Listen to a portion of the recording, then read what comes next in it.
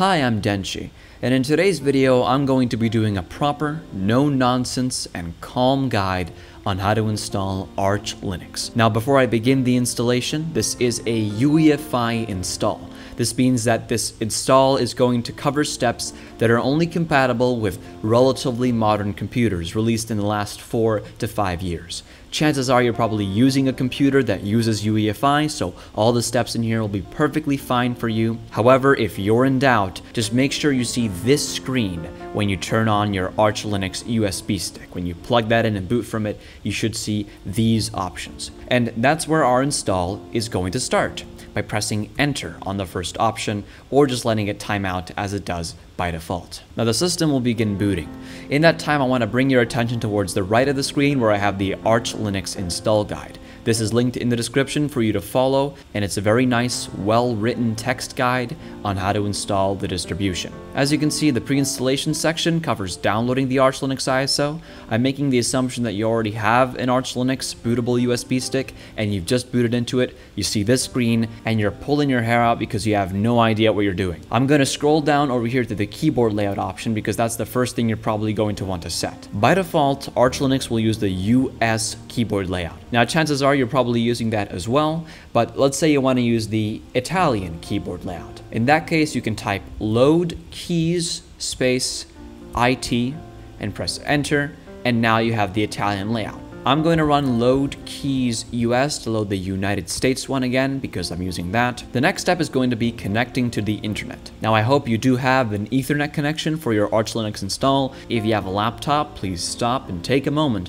to plug in an Ethernet cable. If you do not have an Ethernet cable available, or the Ethernet plug on your laptop isn't there or it's broken, I guess you're going to have to use Wi-Fi. I'm not going to be covering how to use Wi-Fi, how to set that up, because that's not really possible on a virtual machine. However, if you want to know how it works, I will link a guide in the description that explains how to use IWD, which is a tool you can use to connect to the internet, which is included in the Arch Linux installer USB. So if you run IWCTL, it will send you straight into their interface and you can type device list. As you can see, I don't have anything here because I don't have any Wi-Fi devices, so I'm just going to type exit, and now we can get on with the install. One important thing to know about the terminal is you can type Control L to clear the screen. This is going to be very useful because the terminal can get quite cluttered and sometimes you just need to clear your terminal. Anyways, to test the internet connection, we're going to run a ping command. We're going to run ping archlinux.org or any other internet address, and as you can see, it connects. Now if you want to stop any command that's running on your terminal,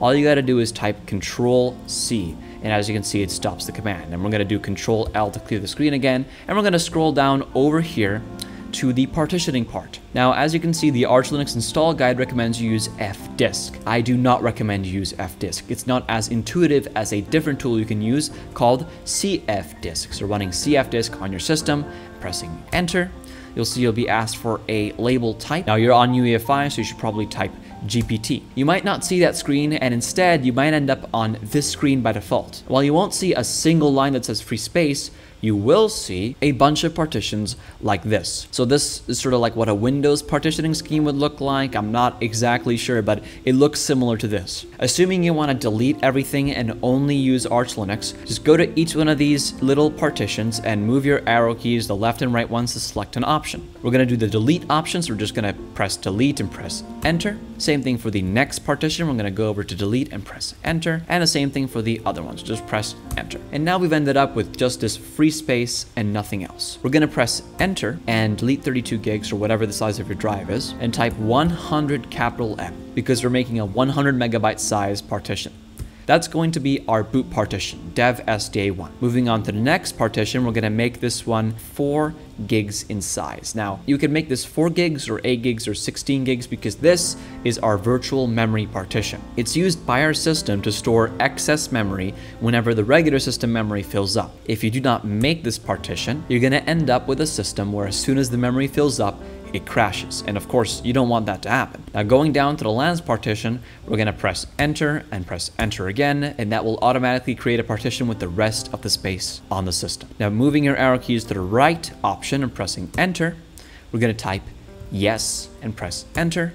And as you can see, we've made 3 partitions. Now you may have noticed that I didn't fiddle with the partition format. Over here you see Linux file system for each of these 3 partitions. That's because we're going to manually format these from the command line and not from cfdisk. To do that, we're going to want to go to the quit option and press enter. Now we're going to clear the screen with Control L, and we're going to run the command lsblk to list our block devices. This is a very useful command just to keep a heads up on what's going on with your partitions. Now over here, there's the format the partition section on the Arch Wiki. You can look at the commands that I'm going to be using from here. The first thing we're going to want to format is our root partition. So that's going to be our main partition where all our system files and documents and pictures and home folder is going to be stored. That will be dev sda3 because as you can see, that's the 27.9 gigabyte one. We're going to run mkfs.ext4. ext4 is the Linux file system, space, and then dev SDA3. So press enter, and as you can see, it has formatted it. Now we're going to do the boot partitions. That's the SDA1. We're going to want to run mkfs.fat space dash capital F space 32. That's to format it to FAT32, which is the required file system. Then we're going to press space and type dev SDA1. And we're going to press enter, and there you go. We formatted it to FAT32. Now we want to format SDA2, so that's our swap partition. This is pretty easy. All you got to do is run mkswap space dev SDA2 and press enter, and there you go. We've formatted it to swap. Okay, so now we're going to want to start mounting all of our partitions. So once again, always start with the root partition to make things as clear as possible. We're going to run mount dev SDA3, and we're going to mount it in /mnt. This is just a standard mount directory. This is where you're expected to mount the root directory if you're working on a system. So we're going to press enter. Now we're going to want to mount the boot partition. However, the boot partition is going to be mounted in boot EFI, which is a directory that does not exist in our root partition as of now. So if we want to make it, we're going to have to run mkdir space -p space /mnt /boot /EFI. And there you go. We've made the mnt boot EFI directory. Anyway, as you can see, SDA3 is mounted to /mnt, but we still need to mount SDA1. So running mount dev SDA1 /mnt /boot /EFI, pressing enter, running lsblk again. As you can see, it's mounted there. And now we're going to turn on the swap partition. It doesn't have to be mounted anywhere, just got to turn it on. We're going to run swap on dev SDA2, and there you go, we've turned on swap. So if we run lsblk again, as you can see, all 3 partitions are activated appropriately. The root partition is an mnt, the swap partition is activated, and SDA1, our boot partition, is an mnt boot EFI. Anyways, now comes the fun part, which is the installation. To do the installation of Arch Linux, we have to select the packages we want and install it into mnt. So run pacstrap space /mnt space, and now we got to pick the packages. Now I recommend installing the ones that are listed here in the essential packages on the install guide. So that's going to be base, Linux, and Linux-firmware. As you can see, it says that if you have a newer sound card, you might want to get the SOF firmware as well for sound cards. So we're going to type that in as well, SOF firmware. And we also want a few other things. To install the Sudo package and all the other kind of packages that we need to compile stuff, to install things from the AUR, which is probably one of the most attractive features in Arch Linux, we need to install base-devil. We're also going to want the GRUB boot manager, which is what we need to actually boot our system. Without this, it wouldn't work. And EFI boot MGR, which is for EFI support in GRUB. We're also going to want a text editor to edit text files on the terminal. We're going to use Nano, and we're going to want a network manager for when we reboot the system. That's going to be network manager with no spaces. Okay, so that should be all the basic packages we need. I'm not going to be running through installing a desktop environment and stuff. I'll probably go through that at the end of this guide. We're just doing a base install for now. So just press enter, and it's going to start downloading all those packages and installing them. So just give this a minute, 10 minutes, 20 minutes, however long it takes, because your internet may be slower than mine, your internet may be faster than mine. Once it kicks you back to the terminal, we're going to come back to the tutorial, and I'm going to run you through the subsequent steps. Okay, so all the packages have been installed now, and we can move on to the next step, which is generating the file system tab. So if you run gen fstab /mnt, as you can see, you'll get an output in your terminal that gives you information on the file systems that are mounted there. As you can see, this is all correct. devsda3 is our root, devsda1 is our boot, and devsda2 is our swap. So that's all good, but we don't want this on our terminal. We want this on a file in our disk. So we're going to run that command again just by pressing up on your keyboard. You can call back commands that you've already run. We're going to press space.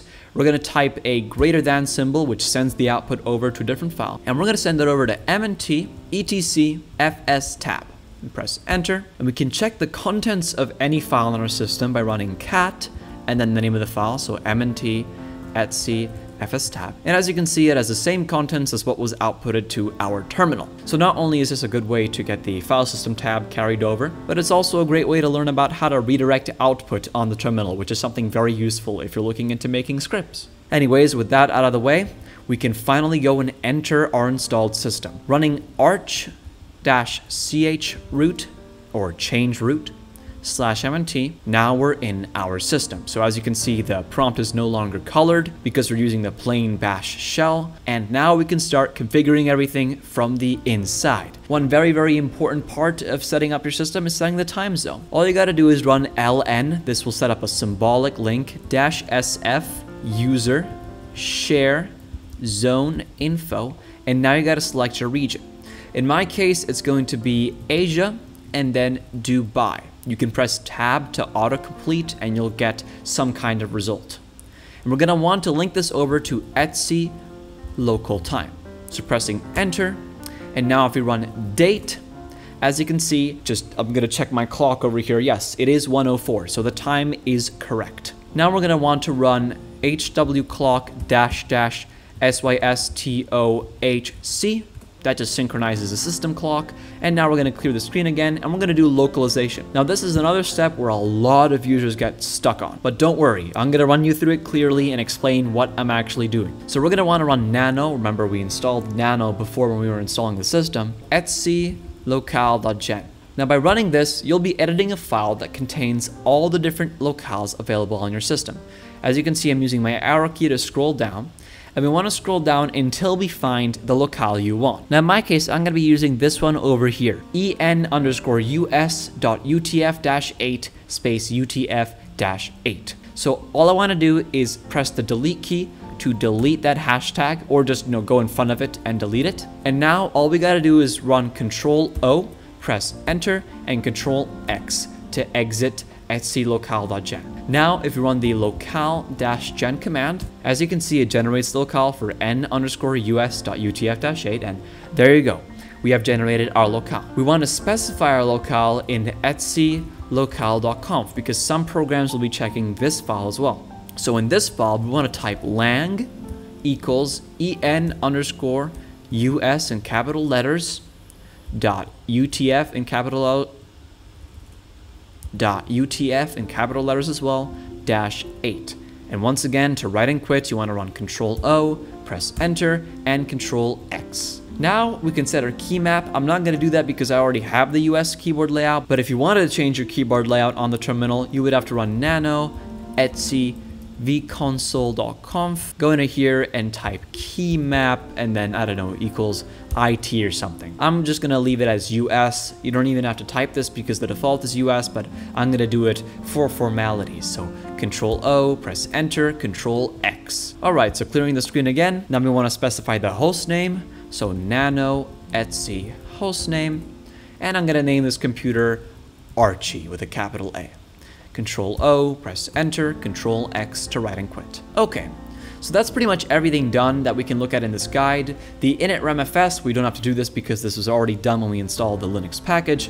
The one thing we do want to do is the root password. So run passwd, press enter, and type a password. I'm just going to do 1234 because I'm not actually installing this as a usable system, but make sure you pick a good password for your root account. So it's going to ask you to type a password again. I'm just going to type 1234, press enter, and there you go. Alright, so you're probably going to want your own personal user on the system rather than using the root user, because using the root user for stuff, it's not very viable on a home system. So to add a user, we're going to have to run user add -m, which means we're going to make a home directory, -G, that means we're going to add us to a group, and the group's going to be called wheel, and you'll see why I'm making that group later, and then space -s space /bin /bash. So that specifies the shell we're using. We're using bash, so we can just use that.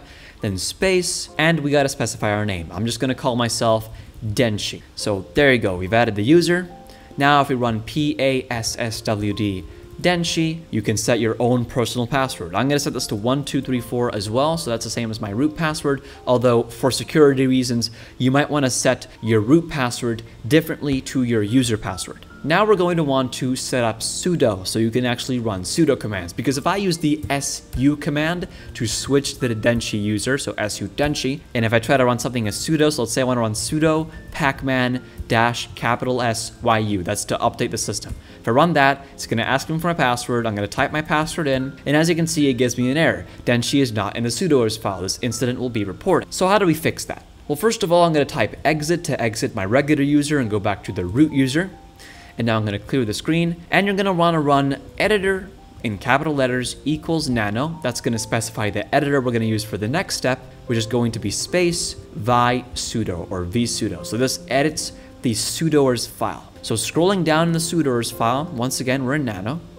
Right to the bottom, there's these options over here. You want to go and uncomment this option, which is %wheel all equals brackets all.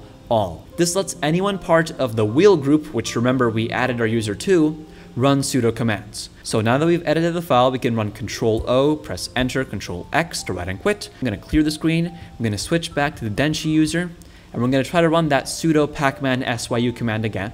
So press Enter. We're going to type our password in, 1234. And as you can see, it works this time. So just like that, we've added our user to the sudoers group. So we can now run commands with sudo, which you'll see a lot online in online guides, and you will need this to install packages as your user. Now that we've done that, comes the last essential steps before we reboot our system. The first one is enabling core services. So the only one we're going to be enabling today is Network Manager for managing our networks. So systemctl enable network manager, make sure you use capital N and capital M, press enter, and as you can see, it enabled it. Now, if you have, let's say, a display manager like LightDM or GDM, you're probably going to want to run systemctl enable GDM or LightDM, but I'll get more into that later when we set up our visual environment. In the meantime, we're going to want to do the last key step before rebooting, and that's setting up our bootloader. So remember when we installed GRUB in UEFI Boot Manager, there's a command on our system called grub-install, and then specify our disk. So in this case, it's going to be dev SDA. We're going to press enter, and as you can see, it installed GRUB. But that's not over yet. We still have to configure GRUB. So for that, we're going to do grub-mkconfig space -o to send the output over to /boot/grub/grub.cfg. Pressing enter. It's going to scan for kernels, and there you go, it installed GRUB. Now that error where it tells you about GRUB disable OS prober, you can ignore that because we do not have that enabled. That's only useful if you're dual booting, which we are not doing today. Anyways, typing exit over here will bring us back to the colored prompt, so that's on the USB. We're going to want to run umount-a to unmount all of our drives that are not busy. And now we can reboot our system and end up in Arch Linux. I'm going to run reboot, and we're gonna just cross our fingers and hope it works. As you can see, we're in GNU GRUB.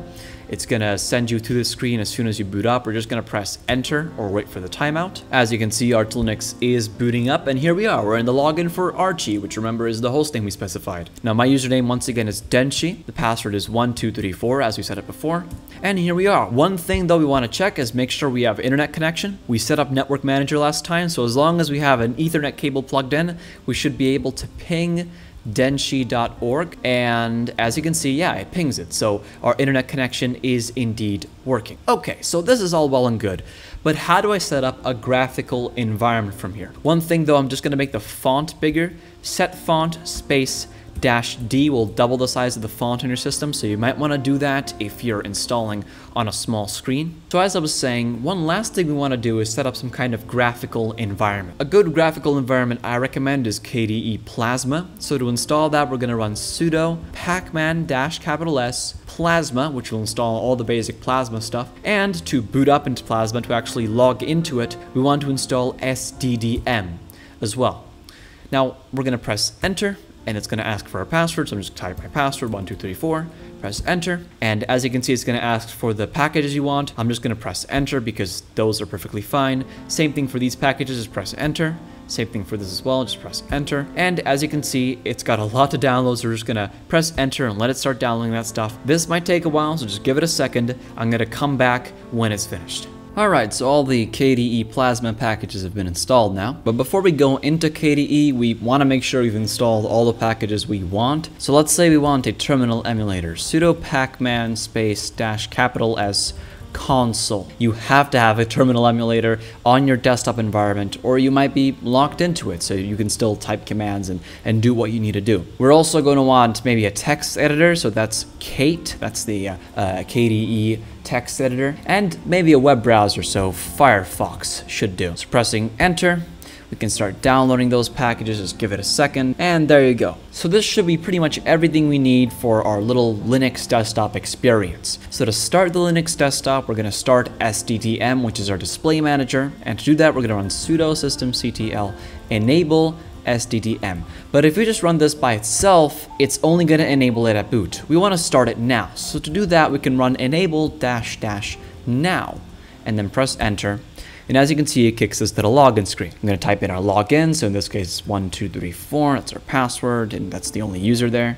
Press enter, and we should be booted up into KDE. Here we are, there's KDE. As you can see, we have Kate, we got Firefox, and if we go to our application launcher, we should be able to find our terminal emulator. There we are, console. And it wouldn't be an Arch Linux video if I didn't, first of all, install Neofetch, and then ran Neofetch. So I'm just gonna do that for decorative purposes. There we are. But anyways, I've been Denshi. That was a comprehensive guide to setting up Arch Linux. Goodbye.